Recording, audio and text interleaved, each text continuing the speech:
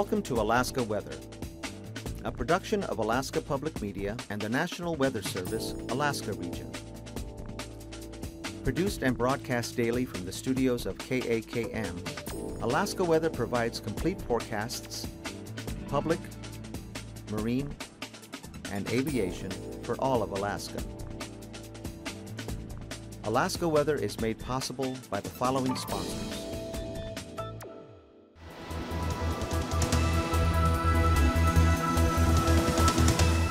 The National Weather Service. Good evening, everyone. I'm meteorologist Dave Snider with the National Weather Service. It's the 27th of January. As always, we encourage you to stay up to date with your local weather information for your community and village by heading to weather.gov/Alaska, using the weather info line at 800-472-0391, finding us on social media, whether that's Facebook, Twitter, or YouTube. And of course, in the late afternoon, you can get your daily afternoon map briefing by joining us on NWS Anchorage or NWS Fairbanks on YouTube. We'll go through the surface charts that you'll see here in just a few minutes, give you a sneak peek about where the weather is going here before we get to Alaska Weather Time, of course. And if you miss a bit of this show, you can always go back to YouTube or our partner website at alaskapublic.org. Look on the right-hand side of your screen. You'll find this complete broadcast here a little bit later on in the evening. NOAA Weather Radio and Marine VHF, always good tools as well. Here's a look at the warning situation across south central and southeast. Things are pretty quiet here, so let's turn our attention a little bit further northward, and you'll see that we have blizzard warnings and winter weather advisories that are still in effect for the region. Also a little bit further out toward the west and the lower Yukon Valley, wind chill advisories are in effect there. We have northeasterlies that are gusting up to about 25 miles per hour right now. And as a result of that, those feels like indexes about 45 below. You'll also see those advisories for the western tip of the Chukchi Peninsula, and the Seward Peninsula and the St. Lawrence Island region for wind chill values that could be as cold as 45 below. And Mr. Sean, if you'd do me a flavor and give me a little button push there and advance the show, we'll keep on going through the rest of our weather there. Once again, for the blizzard warnings across the Beaufort Seacoast, those wind chill values could be pretty cold as well, 45 to about 50 below. Looks like the visibility will continue to be poor, probably around a quarter mile or less, at least through 9 o'clock tonight and into the early morning hours there. It does look like going forward, though, we will be talking about improving conditions. The wind should gradually subside as we get into Wednesday afternoon and probably Thursday morning as high pressure is building into the north slope. And that high pressure system across the north is certainly clearing out the sky. So while it is cold and breezy in some cases, the winds aren't blowing in all areas like the Tanana Valley and the eastern end of the interior and the upper Tanana Valley and the upper Yukon Valley. A very stable area of high pressure continues to be in charge there. So South Central's weather is fairly quiet right now across southwestern Alaska. We continue to see offshore flow from the north and east, so we've got some breezes blowing through that area, a little bit stronger across some of the channeled terrain. But for right now, most areas are clear. Now, coastal precipitation continues across southeastern Alaska and across south central and southwestern Alaska. Most areas are seeing more precipitation across the Pacific side and out across the Aleutians at this point. Low pressure continues to hover in the Gulf, and for many areas there, we'll be dealing with gales through the next 24 hours there, especially tonight and into early tomorrow morning before things begin to subside across the north and west. For the southern Bering Sea, we have heavy freezing spray. Many areas there under a heavy freezing spray warning for the central and southern Bering Sea coast there, and storm warnings are in effect for the central and western chain. So we continue to see some strong and gusty winds there as several waves of low pressure are working their way through the southern Bering Sea coast. Once again, there's a look at your wind chill advisories across the lower Yukon Valley and the western tip of the Seward Peninsula. Looking at your satellite picture right now, you'll notice that offshore flow continues across the Yukon-Kuskokwim Delta. You've got a strong northerly flow working its way down across the central and western chain. And when you see this type of kind of speckled pattern, it looks like a kind of a mackerel or a fish side of the fish, the scales here, that's a really good sign. There's a lot of cold air dropping into areas further south. So a pretty stout northerly flow working on the backside of low pressure and high pressure, helping that along, working that conveyor belt south and west. To the west of that, though, a very healthy southerly flow working up and through eastern Siberia. All that, though, is being put on pause thanks to low pressure across the western Gulf. Again, a lot of precipitations focusing on the Pacific side. Kodiak Island will be looking at rain and snow in the next 24 hours. A little bit of a break in the clouds from time to time across southeast today. There were some pockets of rainfall there, but you can also see how the cold air is still kind of hovering right here across northern southeast and certainly into the Copper River Basin, where we expect snow showers again over the next several days. High pressure sitting across the Yukon, also across the North Slope, also across the eastern sections of Siberia. All that trying to push cold further and further southward, and that's again put on pause by low pressure across the western Gulf, pushing an occlusion further and further north. That is going to have a hard time working a whole lot further north, though, because of that very cold and dense air. 1,033 millibars for the Arctic coast. We still see some strong winds from the north and west working their way around the eastern Beaufort Seacoast. Now, once again, that should start to subside as we get into Friday. High pressure kind of easing that pressure gradient a little bit further eastward into the coastal areas of Canada. You'll notice that occlusion working its way northward across the southern Gulf Coast, and warmer air starting to push northward even more. It looks like Juneau's going to be right there on the edge, probably dealing with a chance of rain and snow as we get into Wednesday, maybe becoming more snow as we go through Wednesday afternoon. Rain and snow for areas around Kodiak, and most of the chain really having an opportunity at least for rain and snow showers. Most areas probably not seeing any sizable amounts of accumulation. Could be a couple inches of slush there in Kodiak. As we get into Thursday, high pressure still in charge of the North Slope. You'll see it's building, though, 1,041 millibars. Watch for areas of fog there, certainly some ice fog across the interior. Otherwise, a mainly clear sky once you get above that low deck. Watch for some snow showers across the Copper River Basin. The Cook Inlet dealing with a mostly to partly cloudy sky from time to time on Thursday. Southeast, periods of rainfall near the coast. A better chance for mixed precipitation higher up and into western sections of British Columbia. Look for periods of rain and snow showers for the Alaska Peninsula and the central chain, with high pressure working its way southward. So everything we see out to the west probably going to stay to the west for a while. And that also means another round of colder air. It's going to have to build up even more to work its way up and over the cold air we already have across a good chunk of western and central and northern sections of Alaska. Here's a look at temps today for southeast. We saw readings back in the mid to upper 30s. A few places like Ketchikan and Annette were nosing up on 40 degrees. The south and western parts of the Yukon Territory in the 25 to as cold as 36 below range there earlier today. South central looking at readings in the teens and 20s. Prince William Sound got as cold as 7 there around Valdez earlier today. Skwentna, Talkeetna also closer to 0. Fairbanks, looks like Tanana, anywhere from 25 to 35 below. Places like Chicken got down to 51 below today, I believe, maybe even colder in some places surrounding the region.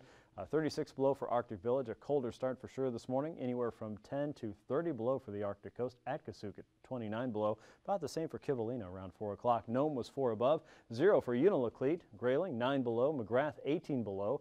And for south and west, including Bristol Bay, we saw readings in the teens, 20s, and low 30s. The Alaska Peninsula in the 30s and 40s, with St. Paul and St. George in the mid to upper 20s. Adak, Atka, and Shemya all just a hair above freezing. For the interior tonight, look for more temperatures closing in on 45 to 50 below. It's going to be a cold night in Fort Yukon, as it should be this time of the year. 20s and 30s for southeast, a few areas holding on to temps closer to 40. South central single digits for you. 38 degrees in Kodiak, and the mid to upper 30s for the chain and for the Alaska Peninsula. A few places like Sandpoint and Falls Pass closer to 40. Nome down to 19 below, and for Barrow 22 below. High temperatures tomorrow from 15 to 20 below across the Arctic coast. For Kotzebue Sound, 5 to 10 below. Nome 4 above. Fairbanks looking at 28 below. Fort Yukon up to 35 below. South Central in the teens and 20s. Kodiak 34. Southeast in the upper 30s to mid 40s. Warmer air again working northward. The Alaska Peninsula and the chain still in the upper 30s to about 40 degrees at best on the south side of the peninsula. IFR conditions are expected along that frontal boundary as it's working northward and southeast. Otherwise, a wide area of MVFR. A lot of that will hang just south of Prince William Sound, cover up Kodiak Island, and on the north side, IFR conditions there with MVFR for the Arctic coast. Here's your pass conditions now. We do expect fog in parts of the interior, but the passes themselves expect VFR there for Adigan and Adik-Tuvik Pass. We also expect to see VFR conditions for Lake Clark and Merrill Pass throughout your Wednesday. Rainy Pass is looking good. Windy Pass should be just fine. Isabel Pass, visual flight rule will continue throughout your Wednesday. Same goes for Mentasta Pass. Tanita Pass right now looking pretty good for visibility. Portage Pass we will call MVFR, but that should improve slowly throughout the day, maybe a few snow showers in the region, and we expect more snow to develop around Chilkoot and White Pass during the day. Here's your freezing levels now, as you would expect with this intense cold across the Gulf Coast. The surface freezing lines right over south central and southeastern Alaska, just north of Sitka, it looks like by tomorrow morning. Across the eastern Gulf Coast, the freezing levels rise to 2, even 4,000 feet. They're just south and west of AKwx. And the surface freezing line in the Bering is just south of St. George Island and all the way to Attu Island and just north of that location. Icing potential has areas in the occasional to widespread moderate across central and southern parts of southeast. Again, that's going to be above about 6,000 feet. Those levels drop a little bit more out around Kodiak Island and to the west into the Alaska Peninsula. Light to isolated moderate icing potential is possible there, and generally across the central Aleutians above 3,000 feet. Elsewhere, icing should not be a significant risk, though again, there will be some poor visibility and perhaps some ice-ups possible across the eastern Beaufort Seacoast through tomorrow morning. Looking aloft now at the jet stream level, you can see a north and westerly flow cutting into the northern parts of Yukon, a steady flow there around 50 knots, and south and westerly winds coming into southeastern Alaska around 80 to 90 knots, rounding high pressure there across the Pacific Northwest. High pressure still in charge of most of Alaska, but to our west, another area of high pressure is curving in, some stronger northerly winds cutting through the Bering Sea. Those winds up to 75 even 100 knots. At 9,000 feet, ridge of high pressure is clearly in charge of the interior right now. You can see low pressure across the Chukchi Sea. Those winds coming in from the south and west along the Chukchi Sea coast and Kotzebue Sound around 45 knots. High pressure finishes the pattern here with a northeasterly flow moving offshore of the west coast. Those winds as high as 40 to 50 knots by the time they reach the central chain, and southerlies working through the eastern Gulf at 30 to 40 knots there with high pressure still sitting over AKwx. A similar pattern here at 3,000 feet. Southerlies working into the Gulf around 20 to 35 knots or so. We still have that offshore flow moving up from the north and east. Coming over the Seward Peninsula at 20 knots, reaching Atka around 50 knots or so, and 40 knots as it moves over Dutch Harbor and Alaska. More of a broad easterly flow working across the northern Gulf at 25 to 30 knots. And there's our strong west and northwesterly flow that we're finding at the surface as well. Those wind speeds around 35 to 40 knots at 3,000 feet for the eastern Beaufort Seacoast. So when you put that all together, places to watch for turbulence tomorrow, we're still going to keep an eye out for the central, maybe the eastern Beaufort Seacoast there below 3,000 feet, and poor visibility will probably be more of a problem than turbulence. For southeast, below 6,000 feet, watch for some occasional moderate there as that triple point and part of that warmer air is lifting northward quickly. That may stir things up here a little bit more, again, especially below 6,000 feet and especially in some of the channeled terrain. Below 4,000 feet across the northern Gulf, that includes areas around Kodiak Island, the Alaska Peninsula, and generally south from Sandpoint westward all the way out toward False Pass, maybe even Dutch Harbor on Alaska. And then for the central chain, watch for some additional occasional moderate there below 4,000 feet. That's a look at your aviation forecast and your surface weather. In just a few minutes, Mike Ottenwiller will join us with a look at the marine forecast. Stay tuned.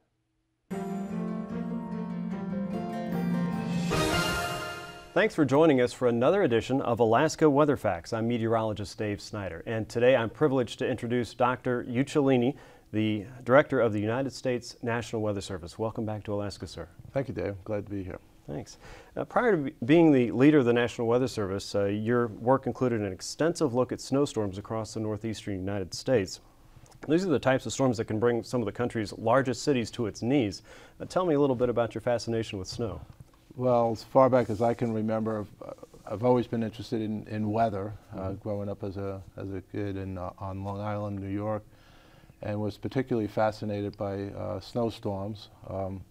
Why they occurred, the distribution of snow was very varied across the entire region, the rain-snow line, all those things fascinated me right from the get-go. And I was interested in knowing how they worked, how the forecast worked, or more often than not didn't work one way or the other.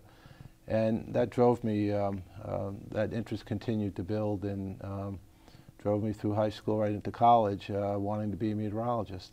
Okay, that's a fascinating story, and I think every meteorologist has a weather story like that in some way. Right. Due to Alaska's size and proximity to the North Pole, sometimes it's difficult to detect and analyze the weather patterns over Alaska. What's the National Weather Service doing to improve that weather detection? Well, observations in this type of environment is a big challenge, whether it's from space or from what we call in situ observations from the ground or within the systems. Clearly, satellites have been playing an increasing role in providing the big picture, not only from a visual sense in what you see is occurring, but also from providing the data for numerical models that than are used to actually predict the weather. Alaska is actually pretty well positioned with respect to polar orbiting satellites, since you get a faster return of those satellites over your particular area. And in fact, the polar satellite system is the backbone for the observations that we use in our models, especially our global models, and they're particularly important for observing weather features that affect Alaska. Alaskans live and die by the weather every day, and one of the strategic goals of the National Oceanic and Atmospheric Administration and the National Weather Service is to develop a more weather-ready nation. What does it mean for Alaskans to be weather-ready? Well, the strategic outcome is based on people being ready, responsive, and therefore resilient to the increasing threats to extreme weather events. Those threats are related to not only the nature of the events, but the fact that we're becoming more vulnerable to them as we have more people, more infrastructure that could be affected by these events. So we have to ensure that the observations we make for situational awareness, the forecasts we make for people to take the proper responses, are connected to people's actions, the response to these events, so that they will be more resilient to what's facing them. You know, there are examples with respect to hurricanes. More people living along the coastline takes longer to evacuate. We have to make better forecasts with longer lead times, but we also have to communicate the threat so people will actually take action to avoid those storms. Up here you have, as in other parts of the United States, an increasing threat related to fire. As there are more people living in fire-prone areas, we have to ensure that our forecasts are good, that we don't have false alarms that make people not react to the forecast when in fact they should. But we also have to be able to communicate the threat and make sure that we're working with the partners in the emergency management community so that communities and right down to individuals will actually take the proper responses in the face of these events. So that's the strategic goal. There are a lot of challenges for us in terms of improving forecasts, but also improving our communication skills and linking with the emergency management communities that are actually out there trying to protect lives and mitigate property loss. So a huge partnership effort going forward. That's one of the important keys for the success of meeting the strategic goal. Okay.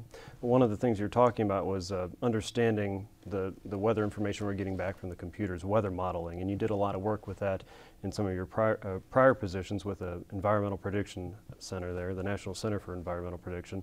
What can you tell us about recent improvements in that weather modeling? And you were using the polar orbiters as kind of a source of information that started that process. Well, you know, first of all, we have to recognize that everything you see, you read and hear about weather, climate, or ocean forecasts are all driven by numerical models. Now, it really has been the revolution in our forecast process in the last part of the 20th century. The success of that numerical enterprise is based on three factors: big computers, global data, not just local data, but you have to have a global data set, and then the models themselves, the science that's behind the models and in running the models in an operational mode.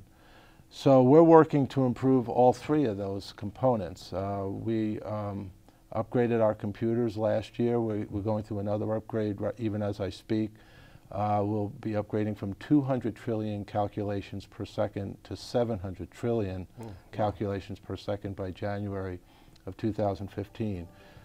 This increase in the computer will allow us to run what we call Earth system models. It's not just the atmosphere, it's the atmosphere, ocean, ice, which is obviously very important up here, and land models that are all coupled together at higher resolution. So you need the big computers, you need the science that allows us to run these models and run them in a parallel mode, and that they're coupled so that the ocean effects could affect the atmosphere and vice versa, as an example. And then the global observations are absolutely critical, and over the last 20, 30 years they've become more dependent upon the satellite systems, and especially the polar orbiting satellites, which help drive the observations needed for those models, whether they be atmospheric observations, land, ice observations.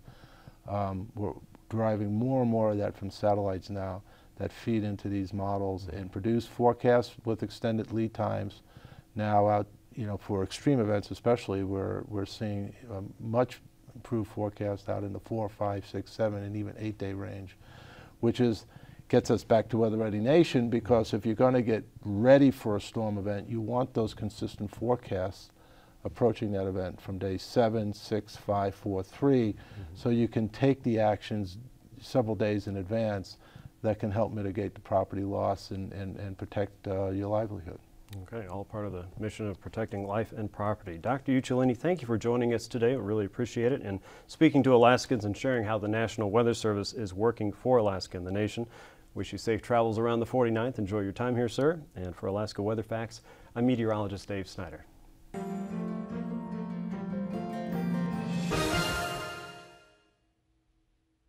And welcome back from the segment. I'm meteorologist Mike Ottenweller, taking you through your marine forecast this evening. Looking off into southeast Alaska, you can see here towards Stevens Passage and Clarence Strait, winds coming out of the southeast, 35 knots, and switching to a northerly direction at 25 knots. Up towards Lynn Canal, we're looking for winds northerly at about 30 knots. Seas on the order of 6 to 7 feet there in the inner passageways. Some higher gusts towards Clarence Strait out of the northeast at about 30 knots. As we get towards the Gulf there, we're seeing seas running on the order of 12 to 13 feet. And winds generally out of the southeast, 30 to 35 knots. Until you get up towards Yakutat, we're looking for a more easterly flow up there out of the east, 35 knots and 12-foot seas. Stepping into Thursday, still seeing things south-southeast for the southern portion of the inner waterways at about 20 to 25 knots. And again, staying out of the north for Lynn Canal, 30 knots, seas on the order of 4 to 6 feet. As we get towards the Gulf Coast, we're looking for 20 to 25 knots, switching to a southwesterly direction on Thursday, unless they're up towards the eastern Gulf, and then we keep things out of the east, 15 knots and seas running on the order of about 9 to 11 feet. Working towards south central, for the northern Cook Inlet, winds are going to be out of the north at about 15 knots and seas running at about 4 feet. We do expect some freezing spray to be a problem through the Cook Inlet on Wednesday. Over towards Prince William Sound, seas are going to be on the order of about 3 feet out of the northeast, 15 knots and some higher gusts to about 30 knots out of bays and passes in that area. As we get towards the Gulf of Alaska, looking for east to northeast flow down towards Kodiak Island, 30 to 35 knots in that area and 12 to 14 foot seas. And then towards the western Barren Islands and down toward Shelikof Strait, increasing winds 30 to 40 knots as you move towards the southwest, and seas will be building with those increasing winds from 10 up to 18 feet down towards Shelikof Strait. Then on Thursday, we keep that northeasterly flow for Cook Inlet, increase it to 20 knots and seas building to about 5 feet. For Prince William Sound, northeast flow 15 knots and seas again about 3 feet, with those higher gusts continuing out of bays and passes with cold air bottled up over the interior portion of the state. Then in the Gulf, we expect 15 to 20 knots out of the southeast, becoming northeasterly, and then back again to the southeast towards Kodiak Island. Seas on the order of about 7 to 9 feet. And seas towards the Shelikof area, 11 to 12 feet, with winds again northeast, 30 to 35 knots, a little bit calmer than Wednesday. For the Alaska Peninsula, looking for northeast flow to dominate the entire area. Winds will be 30 to 40 knots, and seas 6 feet coming out of Bristol Bay, becoming 14 feet as you get further towards Cold Bay. South of the chain, we expect about 30 to 35 knots out of the northeast and 13-foot seas. Freezing spray will be an issue right along the ice edge. On into Thursday, we keep that freezing spray in the forecast with winds northeast 30 to 35 knots, seas building from Bristol Bay out towards Cold Bay 6 feet to 13 feet, and south of the chain 20 to 35 knots from the northeast and 8 to 11 foot seas.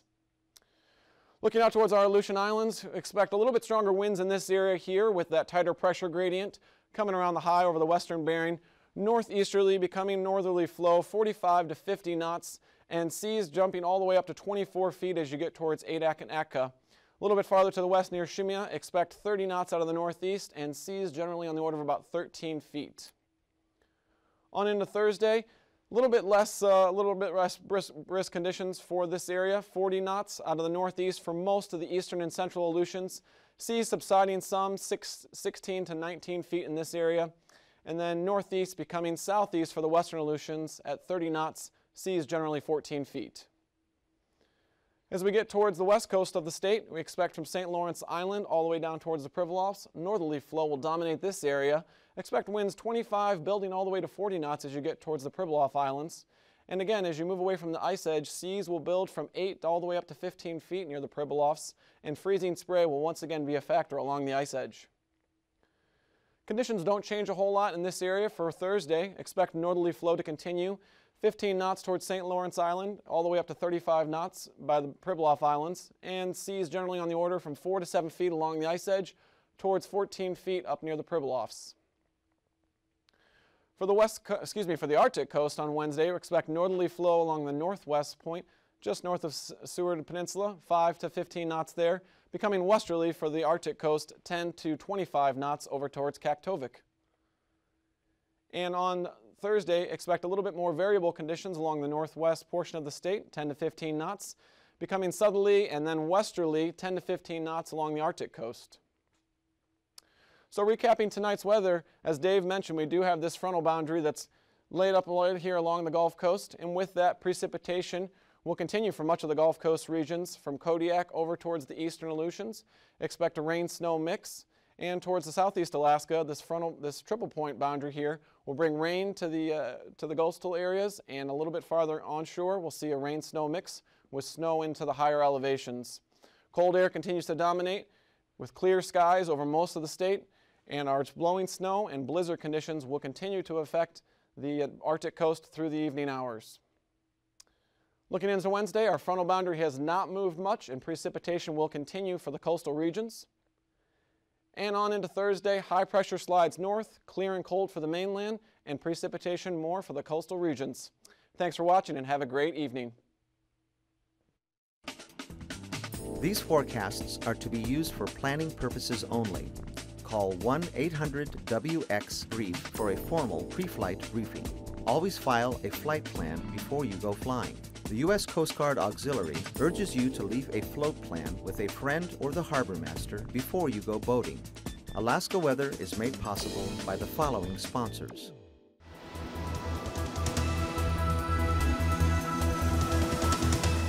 The National Weather Service.